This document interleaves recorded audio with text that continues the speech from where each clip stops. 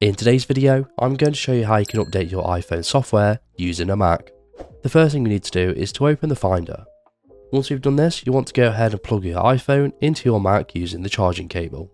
Now you want to go ahead and unlock your iPhone. When you do this, you may get a pop-up granting permission to connect to the Mac, so you want to allow this.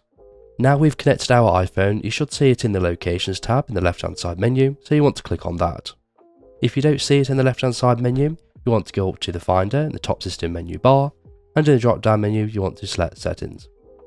Once you're inside the Finder settings, you want to select the Sidebar tab, and in the drop-down menu you want to find CDs, DVDs and iOS devices and make sure this is selected.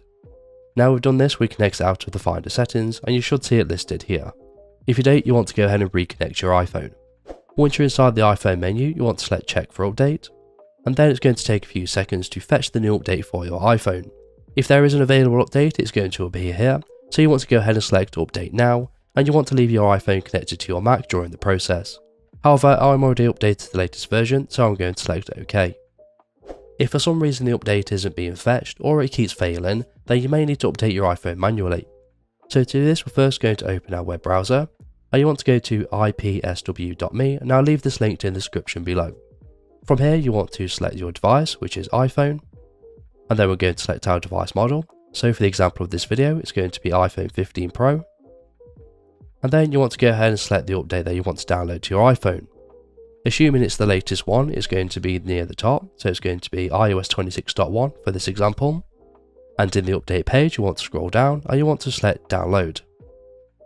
Now you want to go ahead and download this to your Mac, so I'm going to save it to my desktop. And this may take a few seconds to a few minutes, depending on the speed of your internet. So now we've downloaded the iOS firmware for our iPhone, you want to go ahead and open up your Finder and go back into your iPhone menu. Then where it says Check for Updates, you want to hold the Option key and click Check for Update. And you should see this box. And you want to go ahead and choose the firmware we just downloaded and select Open. This is going to go ahead and apply the firmware update to your iPhone. And that's it. So if this video was helpful, please leave a like.